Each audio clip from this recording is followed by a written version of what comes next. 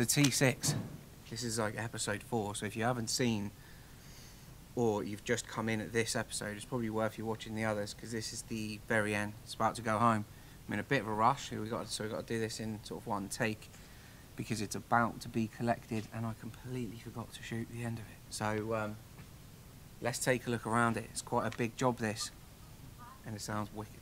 Owner of this, James, likes things to be, we call it party mode. He just likes things to be loud. He likes them to be quite bold and fun to listen to. He's not one for the sort of plinky plonky SQiness of things. He likes them to be sort of interactive and fun to listen to and energetic. So this one focuses on sort of tonality and a bit more output than our usual system. So let's run through it and we can see the finished product.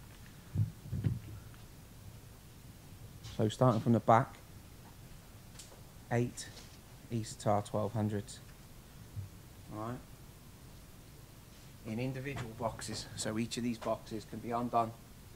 There's fixings on the back, so you sort of spin them off and then you can take them out.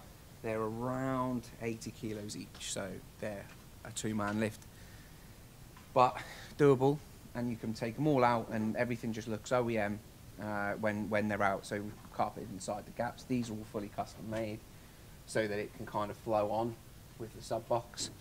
In the top there we've got different sort of fixings for him, so we can plug in USB-A, C, 12 volt sockets and stuff like that, and see what sort of voltage he's getting from the secondary battery that runs the system.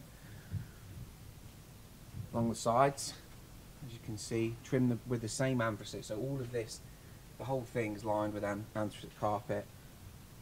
And then we've got the audio control LC 1.1500, which is for each sub box. So one for that one for that one. Same on this side. This one runs the left one. And then we've got 4 LC 4.800s. Okay, they're running a 4-way active front end, and they are left and right separated. So yeah, that's there. And then we've got a rear soundbar speaker down there, which plays to rear passengers. Whilst there is an argument for sort of rear quarter mounted speakers, in terms of sound, no one's ever going to get a decent sound from that when it's pointing right at the back of your head when you're a rear passenger. So this box is angled, and it's angled up towards the rear passengers, and it plays up to these lucky guys who can sit in this bench. So yeah, that's kind of the back end. Of course, everything's fully sound deadened. We've had every panel out. All of these are removable, so you can service the amps. When I say service, I don't mean pull them apart and service them like you would a car. I mean, you can get to it, you can muck around with gains, you can muck around with any settings on the amps, so it makes them a serviceable part. We're in the middle of a working day, so you're going to hear noises like that. Up front, we've got the lower mid-bass build. This is in a vented baffle, which is restricted, so the drive unit has its airspace restricted but not sealed. Okay, which tunes that slightly lower than you would usually do. Sealed kick build, right, on axis. That gives us 125 to around 250. It's quite a narrow band. And then we've got the Easter mid-range and tweeter in the pillars.